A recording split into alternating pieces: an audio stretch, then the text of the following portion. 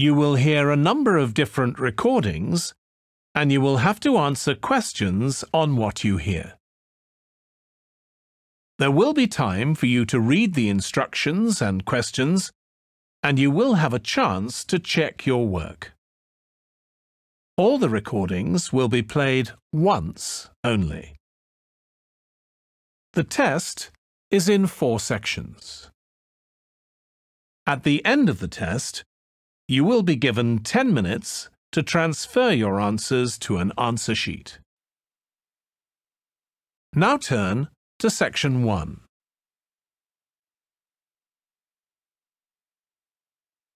Section 1. First, you have some time to look at questions 1 to 6.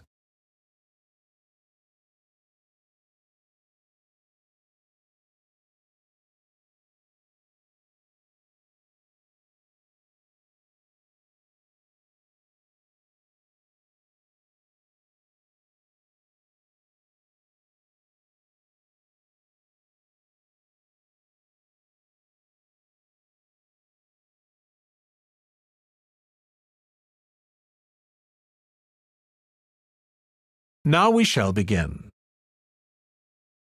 You should answer the questions as you listen because you will not hear the recording a second time. Listen carefully and answer questions 1 to 6. Good morning, class. In the last few lectures, I've talked about the history of technology in the business area. But today, I want to use Samuel Cunard as our case study, who was a shipping magnate that founded the Cunard Line. Now, Cunard was born in Canada. When he first left home, he was still a teenager. Then he came into a US company as a worker and learned how to sail there. During the War of 1812, Cunard volunteered for service in the 2nd Battalion of the Halifax Regiment Militia and rose to the rank of captain. He held many public offices, such as volunteer fireman and lighthouse commissioner, and maintained a reputation as not only a shrewd businessman, but also an honest and generous citizen. When he went to England, his friends cooperated with him, and together they coined a shipping company. The company had instant wealth and could deal with more than one cargo, for its major business was in North America and the Atlantic. From then onwards, Cunard became a highly successful entrepreneur in British shipping and one of a group of 12 individuals who dominated the affairs of England. In 1838, the British government, impressed by the advantages of steam sailing for making regular passages, invited tenders to carry the transatlantic mails by steamer. Back then, mail contact through steamships brought more punctuality, while other types of ships were always delayed. The journey times were flexible, with a transatlantic crossing lasting for 6 weeks and with no fixed times of departure or arrival. So it was never known when the mail would arrive, or, since so many sailing ships foundered, whether it would arrive at all. What Cunard wanted, in line with the thrusting new technology of the Victorian age, was a maritime extension of the brand, new timetabled railways on land. Cunard's experience in steamship operation, with observations of the growing railway network in England, encouraged him to explore the creation of a transatlantic fleet of steamships, which would cross the ocean as regularly as trains crossed land, and that's why he went to the United Kingdom seeking investors in 1837. He set up a company with several other businessmen to bid for the rights to run a transatlantic mail service between the UK and North America for £55,000 annually for 10 years.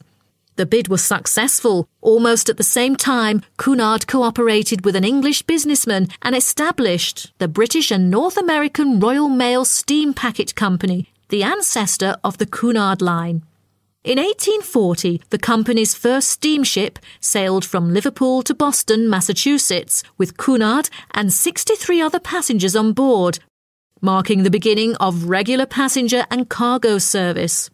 Establishing a long, unblemished reputation for speed and safety, Cunard's company made ocean liners a success in the face of many potential rivals who lost ships and fortunes. Cunard's ships proved successful, and he then opened many branches. But the high costs saddled Cunard with heavy debts by 1842, so some of them went bankrupt. But what Cunard needed then was a port. After a lot of consideration, he finally opted for Boston, because he was very familiar with this city where he had once worked it. Fortunately, by 1843, Cunard's ships were earning enough to pay off his debts and begin issuing modest but growing dividends. But the city did more than give Cunard silverware. Winters can be tough here in Boston. For example, in the year of 1844, one ship sank because of the winter freeze. The ship hit icebergs and caused a heavy loss to the company. Then, the board recommended the company to move to New York, and it was a huge success, and then became one of the biggest US shipping companies. Before you hear the rest of the conversation, you have some time to look at questions 7 to 10.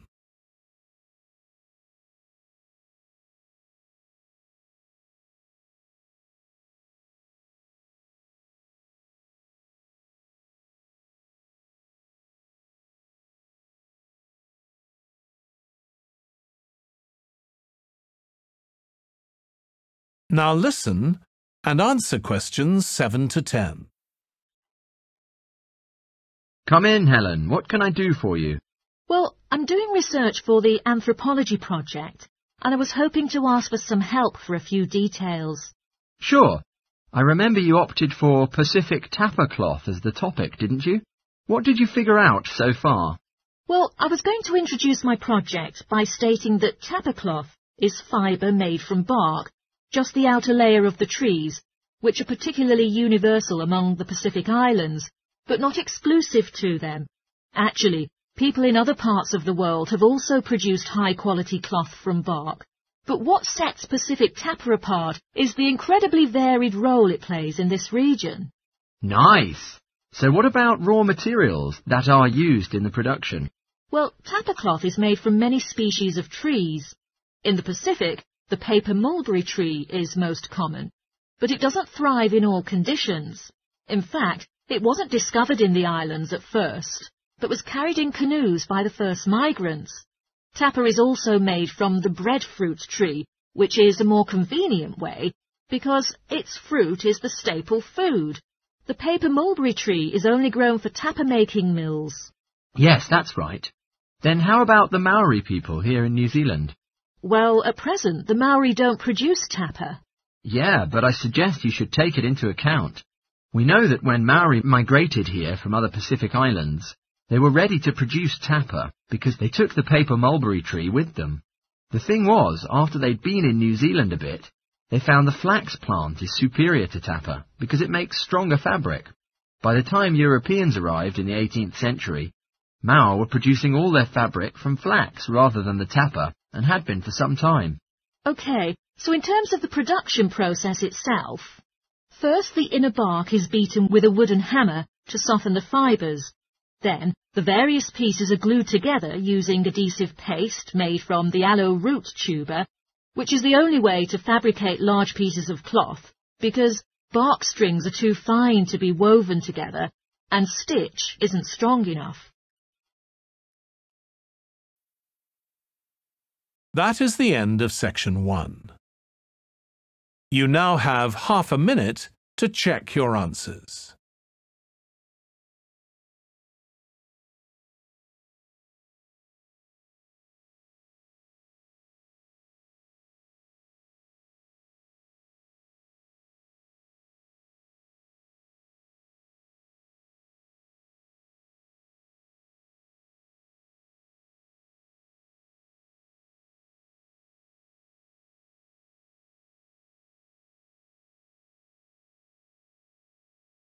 Now turn to section 2.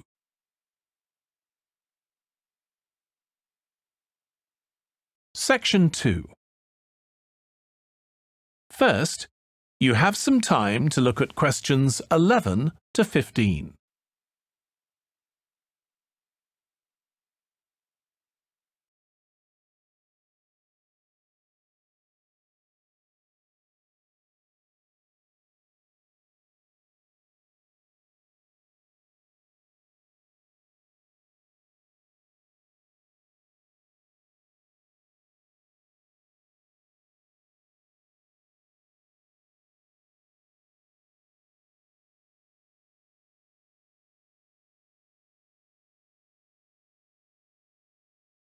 Now listen carefully and answer questions 11 to 15.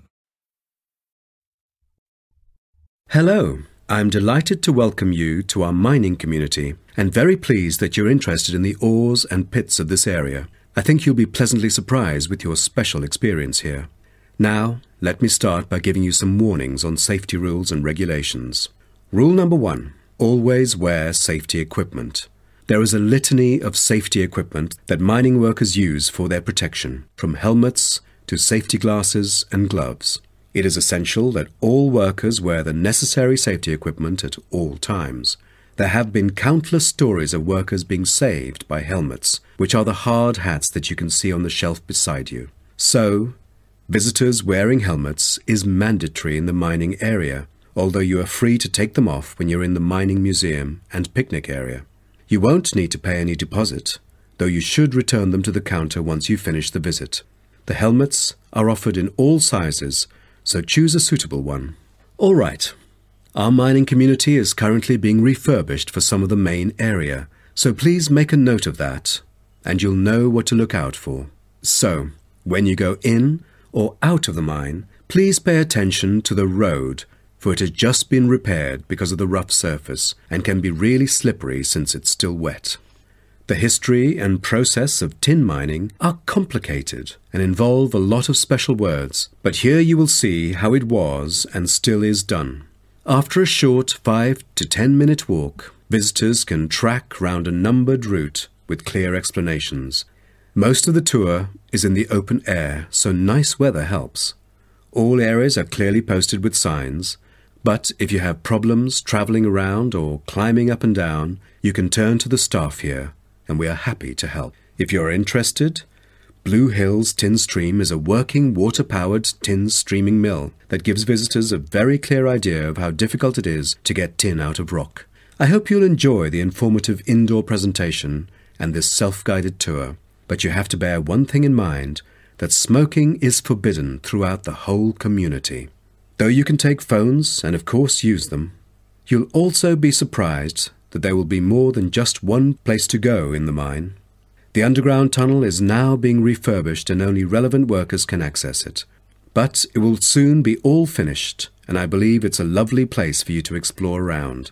Don't forget to wear protective clothing. It's mandatory. Before you hear the rest of the talk, you have some time to look at questions 16 to 20.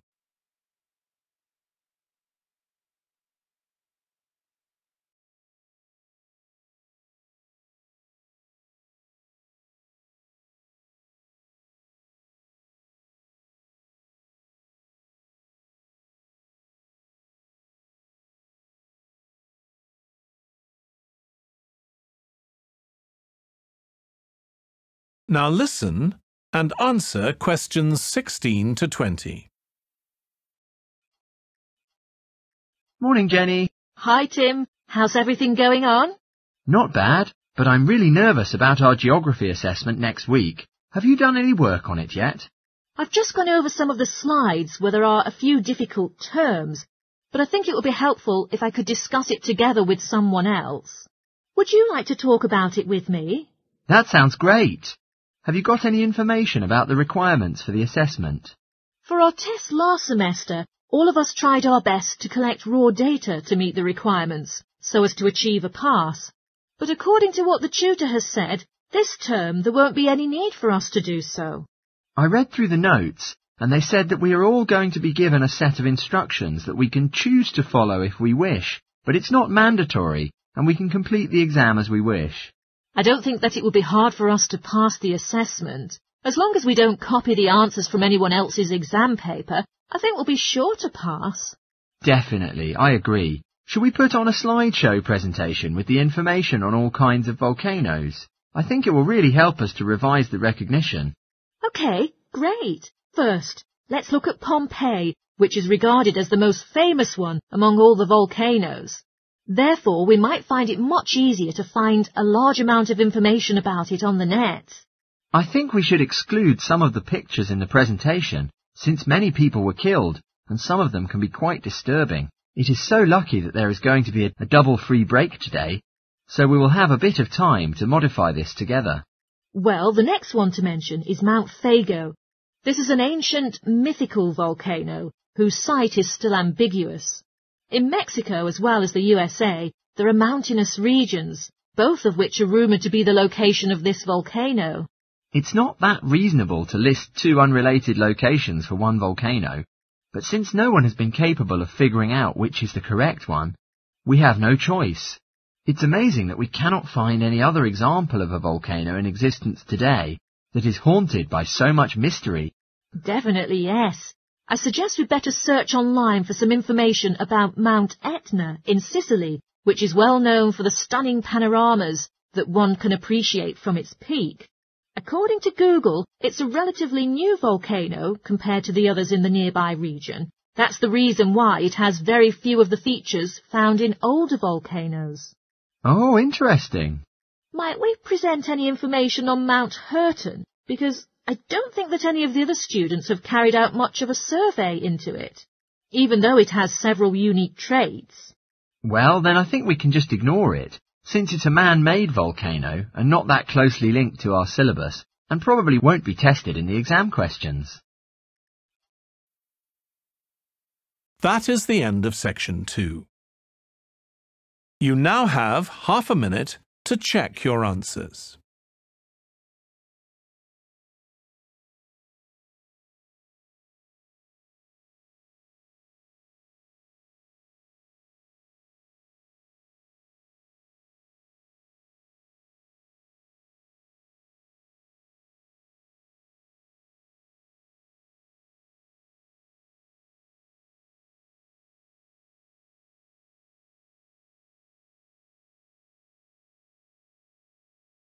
Now turn to section 3.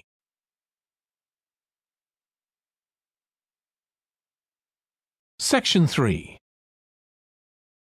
First, you have some time to look at questions 21 to 26.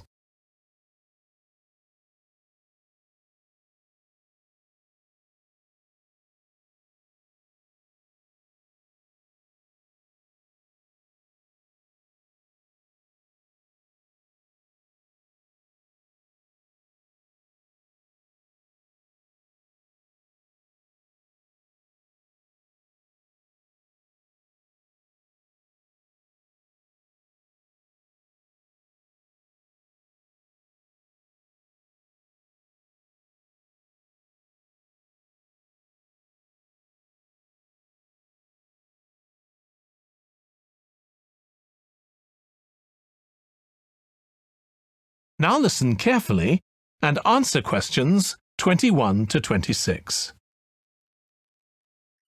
Good morning, ladies and gentlemen. Thank you for returning to Action Radio. We are here talking about current affairs and global issues. I am Jill, and today our focus will be on discussing the very concerning issue of the significance of water conservation and how you can make your own contribution at home. The most universal wasted energy of all the domestic kinds is heat. Yet since my house has well-insulated walls, I'm lucky enough not to need to do anything about this problem. Yet, I still found out that a large amount of water was wasted owing to my way of life. I looked into a few approaches online, trying to reduce my water usage as much as possible, and have been pleasantly surprised to figure out that there are experts in that field who can make some instant changes to my home. But the only dark side is this work is so costly that there are no means for me to get financial help. Now, if any of you listeners are interested in reducing your energy usage, here are a couple of easy and positive changes you can make immediately. A lot of the magazines will recommend that you change your bulbs for those with energy-saving capabilities. However, I have found that these make little difference to your electricity bill, and they also severely reduce the light levels in your home. Instead, simply switch off all plug sockets and appliances to make an immediate saving on your electricity consumption. If this doesn't make enough of a saving for you, you could later turn down the thermostat as well. Even though my energy provider gave me a discount on my bills for prompt payment, this doesn't make enough of a saving for my monthly bill, considering the amount of energy that I was using. So I felt like switching to another provider. Not only could I make a considerable monthly saving, but also get other perks from the new company.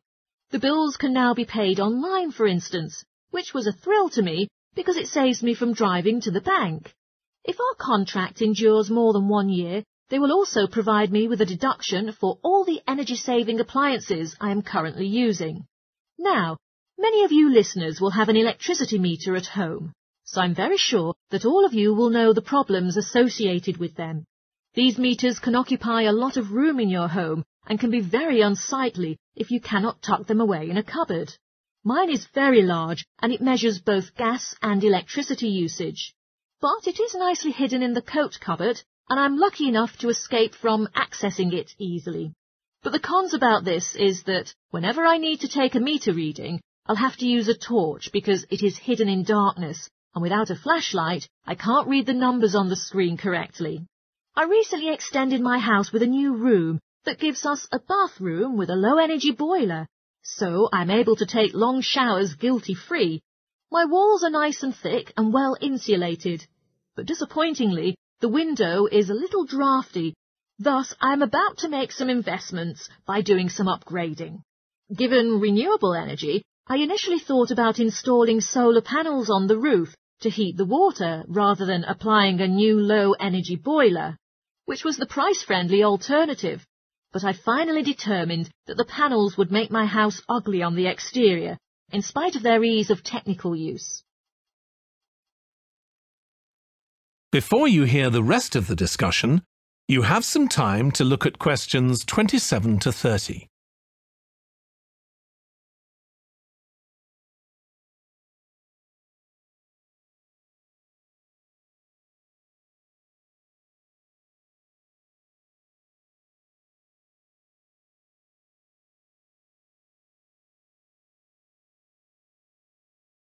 Now listen and answer questions 27 to 30. Now, if you are keen on taking long showers, as I am, switching from baths to showers doesn't change much on your total water usage. Instead, some small effective changes can be quite helpful and efficient. When making a cup of tea, for instance, before boiling water, measure out the amount that you need during the procedure. Also, when brushing teeth, use a cup of water instead of leaving the tap water running. I would recommend you not to fill up the washing machine before switching it on, because I found out that the clothes were not thoroughly cleaned. Also, call a plumber to fix your dripping taps. This will give rise to a great reduction of water being wasted. Before finishing today's show, I'd like to address 2 questions that we often get asked by listeners. We had some great feedback about our answer to last week's question on how to calculate the price involved in powering domestic appliances. So, let's see how we do this week.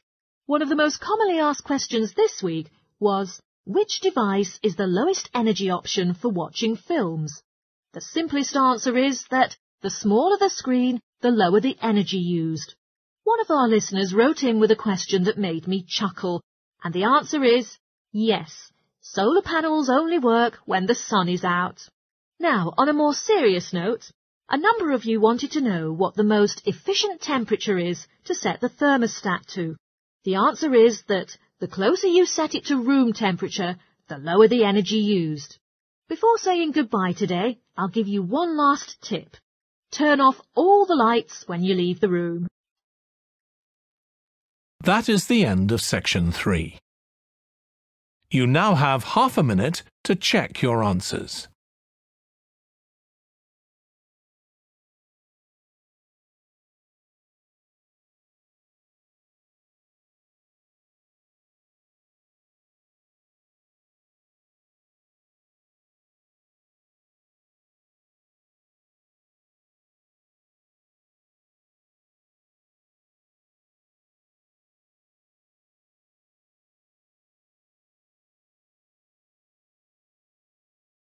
Now turn to section 4. Section 4.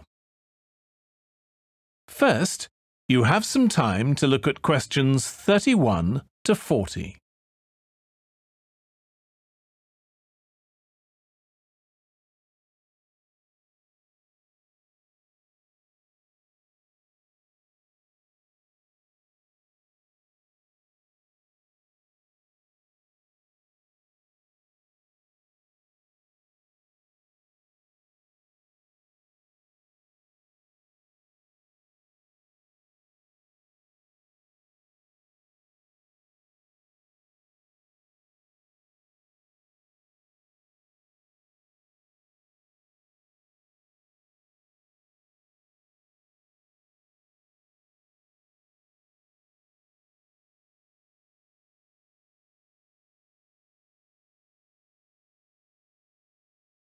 Now listen carefully and answer questions 31 to 40.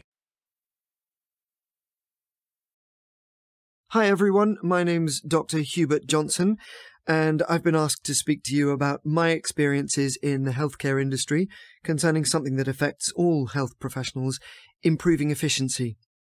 It seems to be a given these days that practices will struggle with a lack of efficiency. We've actually found that this expectation in and of itself can reduce efficiency and increase delays even further. In a recent survey, when patients were asked why they arrived late to their appointments, 30% said that they had assumed that the previous appointment would run long. Patients expect to be kept waiting, and to some extent, we expect that patients will be kept waiting. And so the first thing we need to address is our attitudes and the attitudes of our patients. So let me start by telling you about the efficiency I observed in a practice I visited a couple of weeks ago. At this practice, patients could not make appointments online, but they could either phone up or make an appointment in person. There were never more than 2 receptionists working in the morning, and the practice generally scheduled 80 appointments each day. Patients who were not attending a follow-up appointment were required to make their appointment on the day of. Can you imagine what that practice was like in the first couple of hours they were open? The receptionists were inundated by calls and walk-ins trying to schedule appointments. As you can imagine, patients who had seen what the practice was like in the morning expected that if they didn't have the first slot of the day, they'd be delayed by at least 10 minutes. So naturally, they arrived to their appointment 10 minutes late. One of the most important things you really must address in your practice in order to improve efficiency is the way you present your practice to patients. If they believe that you are always running late, guess what? They'll be running late too. Now, let's think for a moment about what needs to be done on the patient's end before an appointment can take place. You might be thinking that there are only 2 steps to the process. 1, the patient books an appointment, and 2, the patient arrives at the practice in time for their appointment. Well, we healthcare professionals often forget that there's actually a step that comes before this. Firstly, the patient must decide that their issue is significant enough to warrant an appointment. So, about a decade ago, my practice was really struggling from a lack of efficiency. I was working extremely long hours to try to accommodate everyone, and I was becoming increasingly frustrated with conducting appointments that didn't seem strictly necessary. I got to thinking about how I might be able to help patients to reconsider their initial assumption when booking appointments and to treat minor issues at home. At the same time, I did not want my patients to feel unsupported. I decided that I would begin to give weekly presentations in the evenings about self-care. As I tended to see a multitude of patients coming in for similar issues that they could actually treat themselves, each week I focused on a different common theme. The presentations lasted for just 1 hour, but I found that they resulted in 7 fewer unnecessary appointments each week. These days, of course, I no longer have to give a physical presentation. Thanks to modern technology, I simply upload instructional videos to our practice's website. We also email these videos out to patients periodically. We can and should make use of technology as a tool in our practices to help us improve efficiency. However, it's important to note that while many, perhaps even the majority of your patients will be capable of using technology to arrange their appointments, there are many people uncomfortable or unable to use technology, so you must always make sure that these patients are accommodated too. Providing your patients with more options rather than replacing old options is often the best practice for improving efficiency. Now, let's move on to look at a practice that used technology in a surprising way.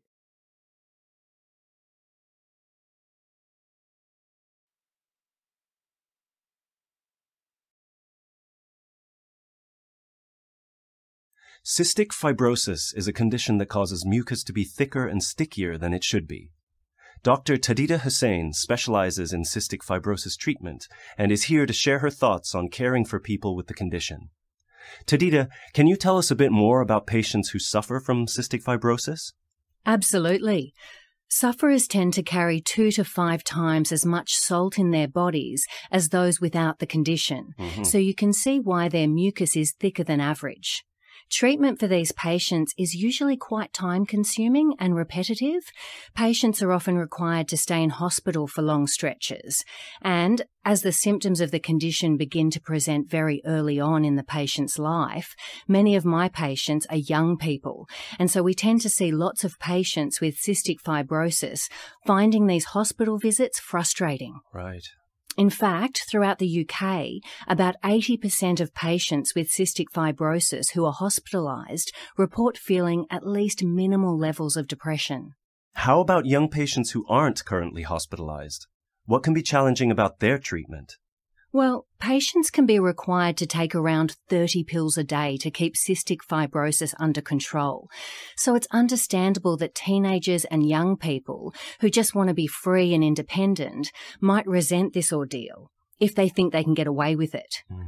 One of the most difficult things we have to contend with is the fact that if patients stop taking their medication or doing their daily breathing treatments, their condition won't immediately worsen. Instead, it will gradually become more severe until they contract a serious infection, which puts their lives at risk. So, what approaches do you use when treating patients with cystic fibrosis? Well, we've found distraction therapy to be extremely useful. We're incredibly lucky to have received a donation of a number of virtual reality headsets following their success in a number of treatment trials. We use the virtual reality headsets to transport the patient to outdoor settings, often corresponding to the activities they're required to do with us. When they complete breathing exercises on a stationary bike, for example, the VR headsets display a virtual outdoor bike ride. Our patients find it helpful to pretend to be somewhere else during treatment, and it's often easier for us to administer breathing treatments to patients using these headsets, as they're more relaxed when they're not focused on the actuality of the test. So, what sorts of changes have you seen in your patients as a result of these methods? One of my patients, a 24-year-old man with cystic fibrosis who was in hospital waiting for a lung transplant, well, he found treatment very difficult at first. He was preoccupied by his need for a transplant and frustrated by feelings of powerlessness. He would often resist treatment. We started using the virtual reality systems with him as soon as we got them, and it took a while for him to get on board, but when he did, it was like someone had breathed new life into him. Not only did he stop hindering his treatment, he actually began to look forward to it. He's even started helping us to think about other ways we can improve the experiences of our patients, like improving social interaction. Yes, I understand that there are difficulties involved in patient communication. That is the end of section 4. You now have half a minute to check your answers.